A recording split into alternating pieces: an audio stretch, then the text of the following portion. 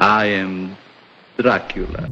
Hold your cape, Dracula. A new discovery by researchers at Washington State. Some of the deadliest bacteria are feeding on human blood. It's called bacterial vampirism. A new study reveals these organisms are drawn to the nutrients in your blood, and the revelations could pave the way for medical innovations, such as curing bloodstream infections. Researchers found bacteria like Salmonella and E. coli have an affinity for serine, an amino acid in human blood, and that's also commonly used in protein shakes. A Washington State professor explained, bacteria infecting the bloodstream can be lethal. We learned some of the bacteria that most commonly cause bloodstream infections actually sense a chemical in human blood and swim toward it.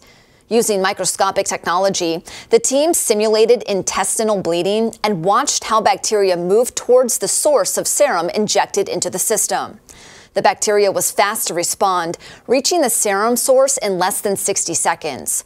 Now they need to find out why these bacteria have a particular taste for blood and how they can detect the nutrients so quickly. Scientists say by learning how these bacteria detect sources in blood, they can develop drugs to block this ability. It will help people with inflammatory bowel disease who are at high risk of bloodstream infections.